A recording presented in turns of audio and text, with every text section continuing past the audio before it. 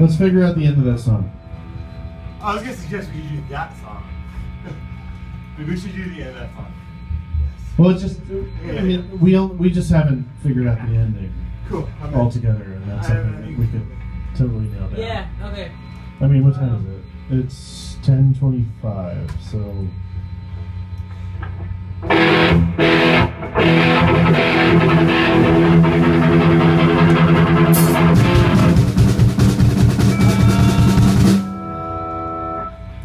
So... Okay, I get it. Let's do Pretty Sure. Let's do Mixtape. Let's do 4 songs on the EP. Yeah, okay. I know that's what Let's start with Pretty Sure. Yeah. I know that's what you guys want to say. Something like that. Okay, you ready? Yeah. I'm open. I'm ready for it. You want to do the whole intro? Here goes to our best Yeah. efforts. Let's do it all. Okay. She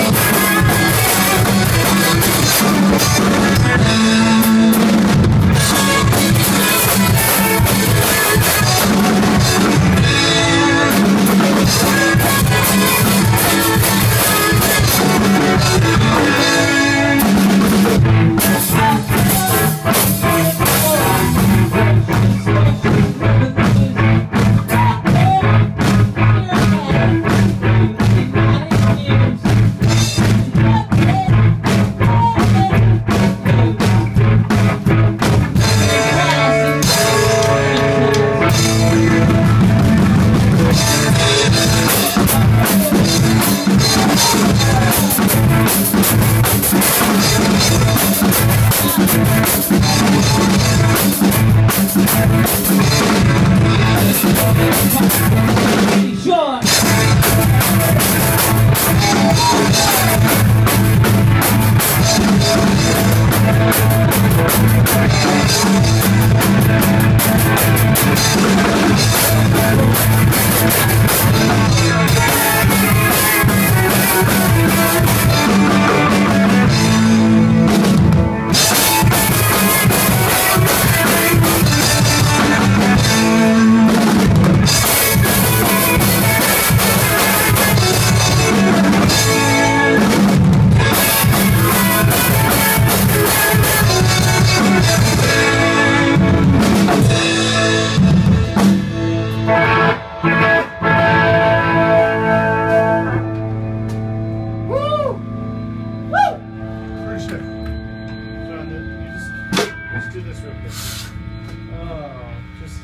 Just hit this.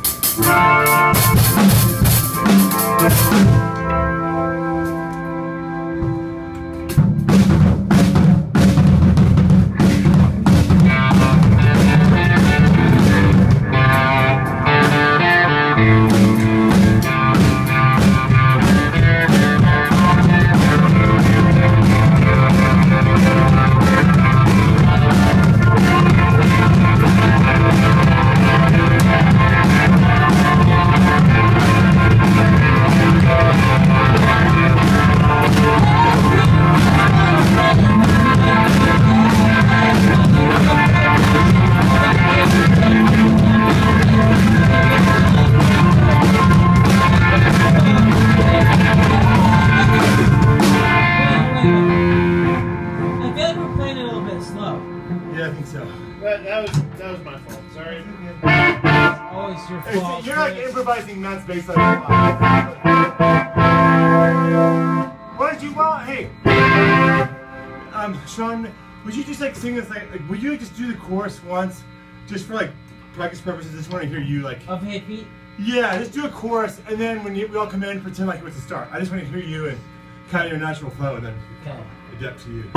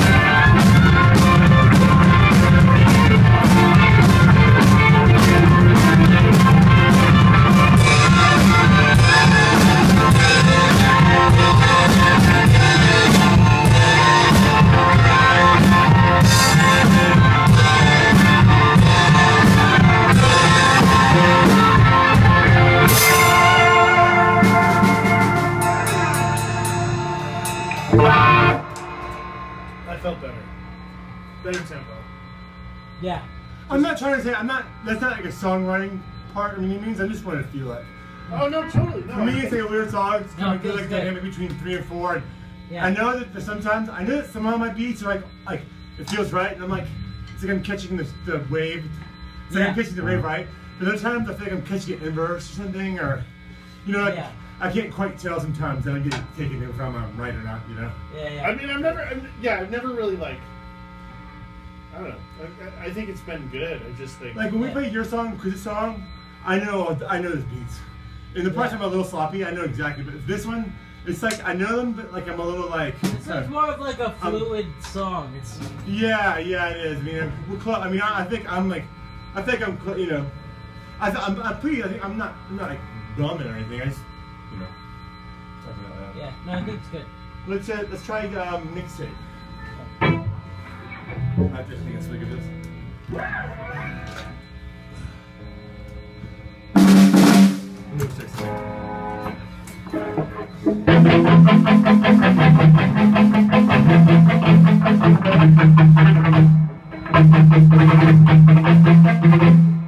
Let me hear y'all play it again.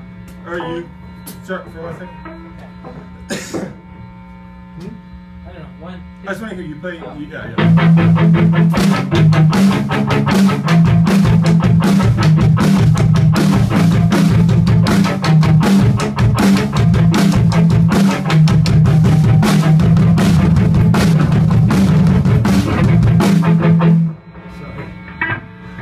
So broken. Okay.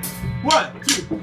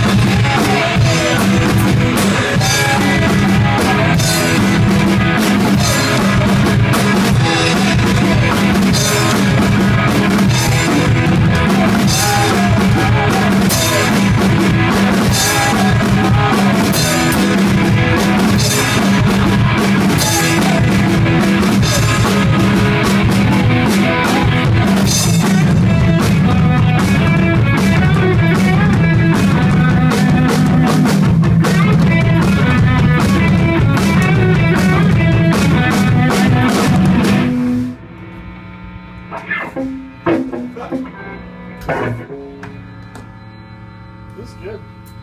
I thought I kind of danced that beat, and I just couldn't do it. My body was like, it's like, knew it yesterday.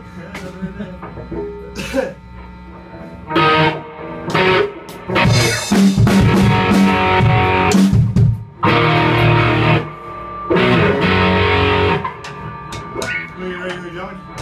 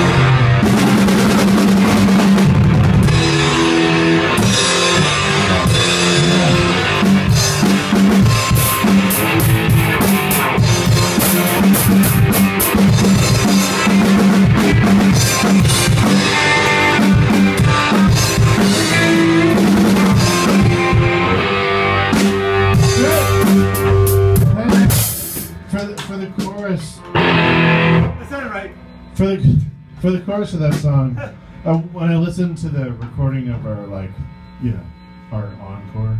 How was it? Wait, you heard a recording of it? I would love to Meg hear. has it. Oh, you guys didn't get it. Dude, I would love to hear. I'll get her to send it. I'll get Wait, it. maybe she put it on my phone. I would love to hear it. I would love to hear that all. But so when I was listening to it, I just thought that that lead line that I play over it, I don't think that it's wrong, but I think that it's Which part? lacking. It's that like.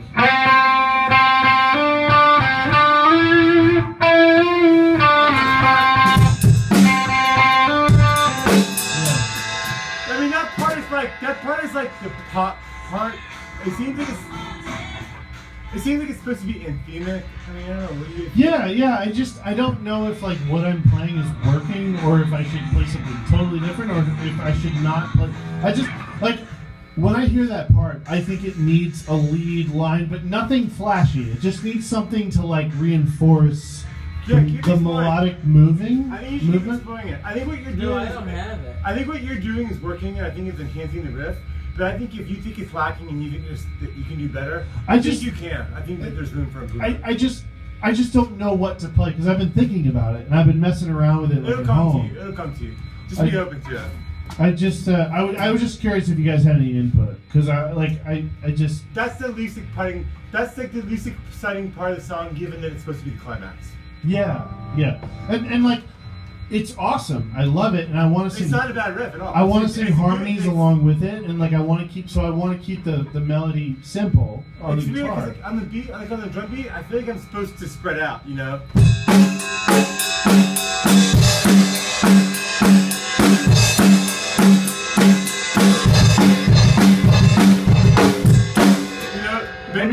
Because the rest of the part, I'm kind of syncopated.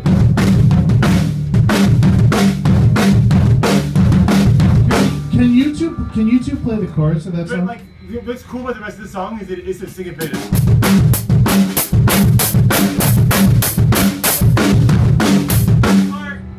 The chorus, So the chorus seems like it's supposed to be like. So the way it's going right now is I play with you on the.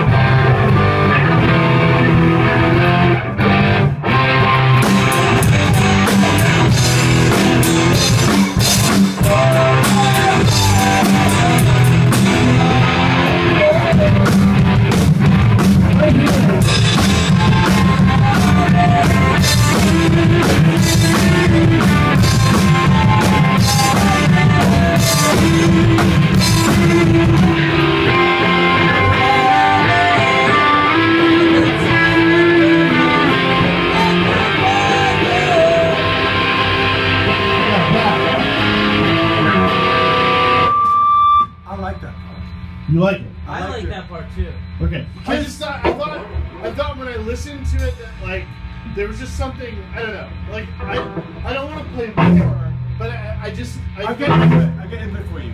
So when I first heard that part, it was like a surprise. And what's cool about that is when we first go into that riff, you don't play it immediately. You hold out the first rotation. First half, yeah. So when I was listening to the song, I ended up going to toms, and you come in with this right when I started going into. sounded cool how it was like kind of just like Devo-y kind of like, you know what? But is that? Are you playing that during that part? You know what? The second half? The first part, here's my drum beat, here's what I've been playing. From that like,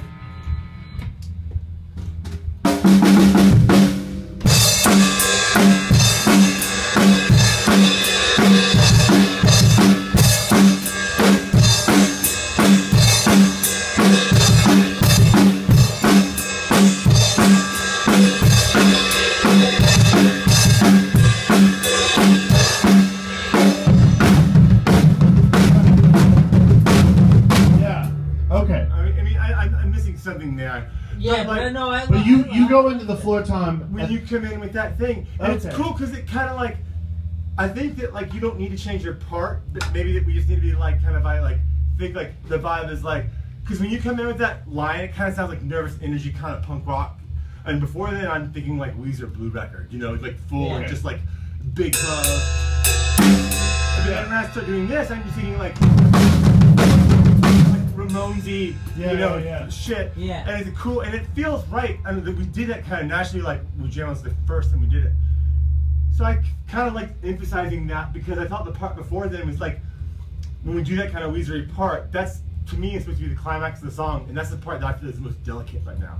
You know? Yeah, totally. Like it sounds good, it has all like the standards of a pop hook, but the parts around it are really strong, you know? Yeah. So it's like, but I don't know. I mean, I'm just throwing this out there for you guys. I think maybe we can just keep on doing the same thing, and if we keep talking like this, it'll just it'll tie naturally, you know. I like where we're going. I think we just need to finish the roadmap with it, and then we'll just tighten up little parts. But I think the parts are good. You want to try it again with this stuff in mind, then? Just like not really worry about. Yeah. I just think I'm just curious because like I think if I would like to, I'm gonna try to work on a harmony for that part. Yeah. Because I think that'll help that a lot. And then vocal harmony? Yeah, you guys should double sing because you guys both can sing well and you guys both really distinct voices. And it'd be cool to hear you guys sing and sing against each other. Yeah. You know, you can sing a halftime part and you can sing a double time part. You know, tell me what you really want me to do. You know what I mean? Like I'm totally down with that like, stuff. I just think that would definitely be something that we'd have to. What the New Factory recording told me is that like you guys sounded way better. Like I could hear you guys, both you guys sounded great. I could hear the word. I can hear your words clearly. I was like, wow, the words for your song are cool. You know, I could hear all your words. Like my dad's always like, can I hear your words, son? Yeah. But like both you guys sounded better when I can hear you. You know. Yeah. And I think that y'all would, the music would be dynamic to hear y'all intermingle. The way you intermingle your guitars, it'd be cool to hear you intermingle your voices that way too. Yeah. Even if you're just doing humming, like even if you're doing like harmonizing with your guitar, right? Because sometimes when you harmonize with your guitar, it sounds like an instrument that's like everyone's like, what the fuck is that? Totally, yeah. You know, but if you harmonize with the guitar, even if you're a little off, it sounds I would love, you know? I'd love to do more of that stuff. I think like, and I also think you guys should experiment with singing with like a reverb pedal or a delay pedal. Because I think that when people write songs with the effect in mind, and not do it in post, but like when you're like writing a riff, and then you click on a chorus, and you click on your like chorus, like your reverb for your vocals. Right. All of a sudden, you're built differently. You'll find yourself singing differently when you hear yourself with the effect. At the time. So I think that you guys should probably, both you guys should, you know, maybe I can bring my delay or echo, but you guys could experiment with it. You know, I mean, I definitely, I mean, I feel like if we start going into like vocal effects, pedals and stuff, like it's usually better than sort of simple. Like, it's just like, you know, next level, like that band you like, Gaslight Anthem. I listened to a bunch of their songs the other day, and like that guy totally sings with the echo. Like, he's got that slap back, that you know, the John Lennon Imagine, you know. Right. And that shit's really cool when you write the song with it. You know. Right. It never sounds cool when you do it in post. You're like, oh god, you know, like it sounds off because you didn't sing it like. No, that. no, I. But when you sing with an effect, I you watched. sing differently. I watched. We have. It's 10:48, so we. Oh yeah, we want to let's try to jam on 2 more songs. We want to record. I was just gonna say one more thing, on this same line is like I watched. I don't know if you ever watched them, but I think it was Premier Guitar does these YouTube videos that are called rig rundowns, and a guy will go from that magazine will go and to a show, and somehow they get to talk to the artist, or maybe it's just the tech guy, but they'll run them through like their whole like rig setup. So they'll run them through their amps, their guitars, and their pedals. And the one for Death Cab for Cutie, I thought was really interesting because he actually gets Ben Gibbard and he talks with him through his pedal setup, and he has sort of this like cove of pedals where it's like left is guitar, right is vocals, and he was just kind of like talking about how like there's some songs like off newer records that like it's absolutely necessary for him to kick in vocal effects at specific times, and like if you don't have a guy, if you can afford, which most people can't, if you can't afford to like hire a guy to turn that on at the right moment, the local sound guy is not going to be able to do that. So you gotta keep it simple, stupid. So you gotta keep it simple. And just like, so he has like a setup on his right that's like, these are vocals and these are guitars, and like obviously, you know, they've been around long enough that they have that, you know, type of shit. But I thought it was interesting, and that's cool that you say that, because I would love to implement stuff like that. You should, because when you start doing that, all of a sudden you get inspired and you write cool shit. You know how it goes. Like all of a sudden you're like, oh, I can write everything now, and the songs write themselves because you did something. You played a new guitar. You played your best friend's guitar that's always in tune. It sounds perfect. You know? Yeah. It's like, well, it's the same thing. It's the same thing. Like if you have, like, say, yeah, you're running a house amp, like you have your pedals, so you know that your distortion is always going to sound that good. So like, it's something to look into. It's not super expensive. Like you can find some.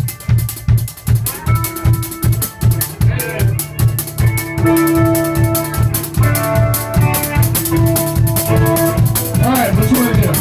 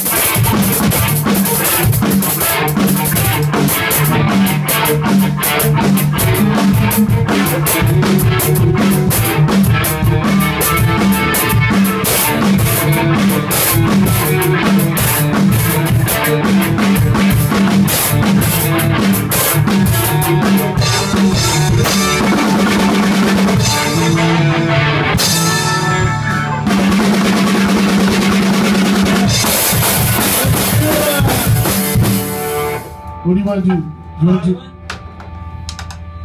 You want to do one we haven't done yet tonight, or you want to do? Let's do that one anyway.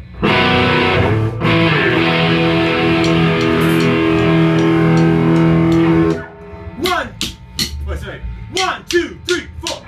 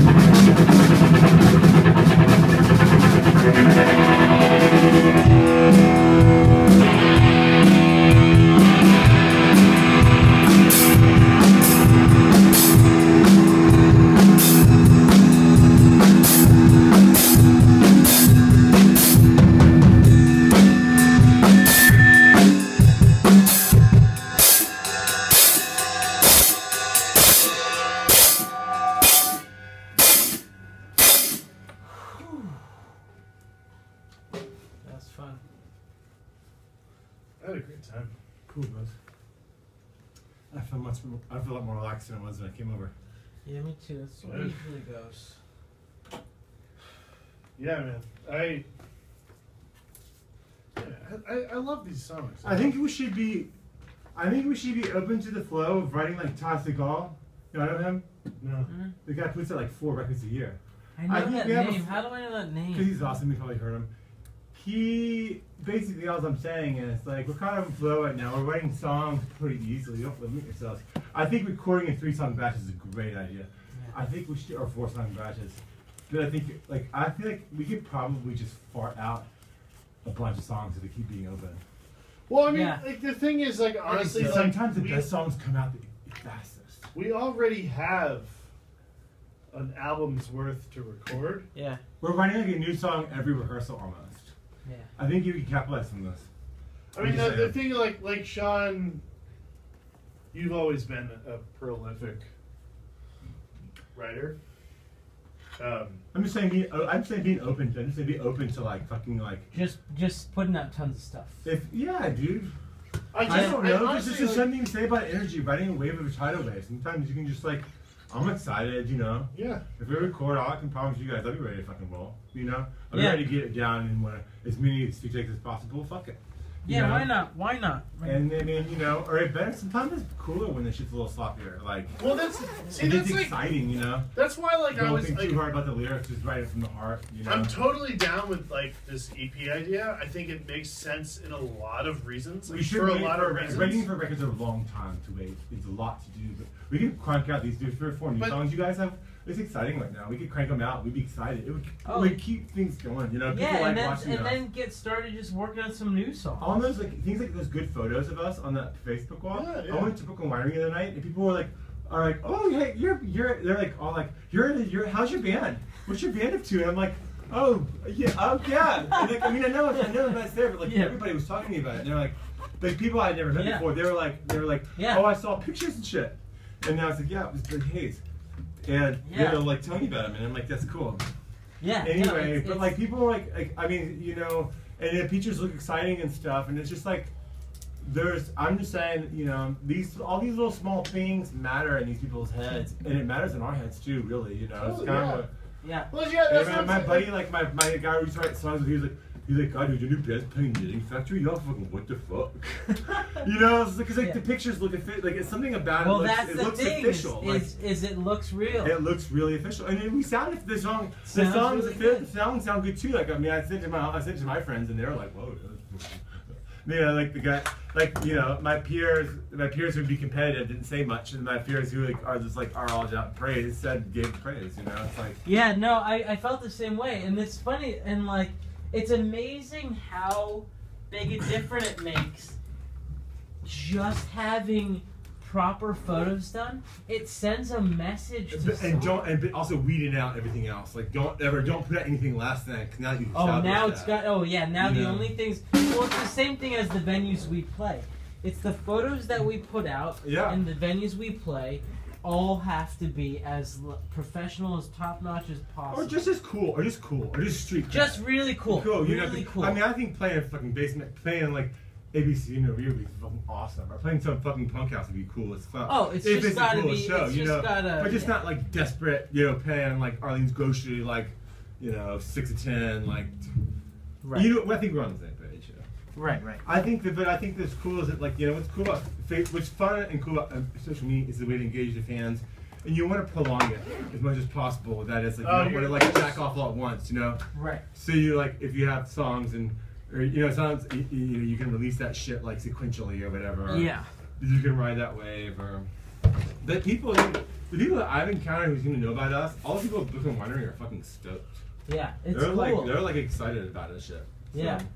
It's pretty fun, you know. It's fun and it's super cool, and that's the thing that I noticed. Like my mom, I was telling Chris, my mom was like, you know, she's friends with one of my high school girlfriend's parents, and even they were like, oh, we see like Sean's still doing all this stuff, and we see these photos. It seems like they're really doing well, and like even people that I don't really talk to, you post this stuff and you don't know who sees it, and then all of a sudden everybody's like, oh. And if it all looks good, that's your narrative. You know what I mean? It's like your narrative, what you put out there, and like these days, like you know, you can't really take it back. Yeah. So make everybody if everything looks as